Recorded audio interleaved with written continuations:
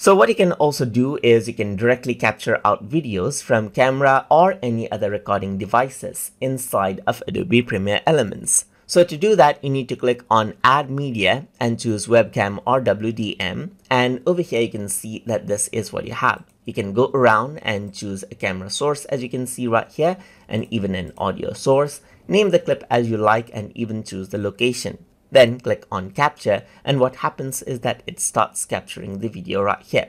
So now when you see red, that means it has started capturing, and you can capture as much as you want, and you can pause it out and then it'll show up in the timeline. So that is how you can capture out videos directly from camera and other recording devices as you like inside of Adobe Premiere Elements. So I hope you guys learned something as always, and as always, please like, comment, share and subscribe.